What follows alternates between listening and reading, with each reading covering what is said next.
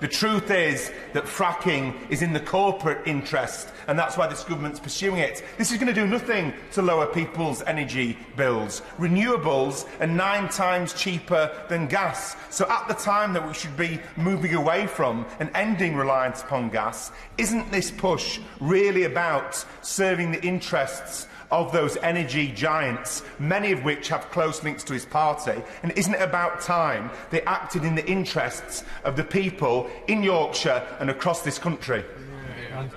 Mr. Speaker, what is the honourable gentleman going to say to his constituents when there is no gas going to their boilers to heat their hot water and to heat their homes? This ridiculous hostility to gas as a transition fuel is absurd.